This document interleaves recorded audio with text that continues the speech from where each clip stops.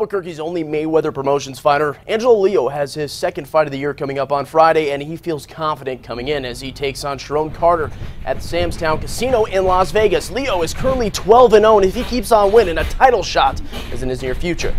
What I heard from the staff members in good contact with Floyd, 2 more 8-rounders, 1 10-rounder, and then I'm ready to go for a world title. So I say no more than 2 years, but it's coming pretty soon. Leo's fight will be shown on Bounce TV with fights starting at 4 p.m.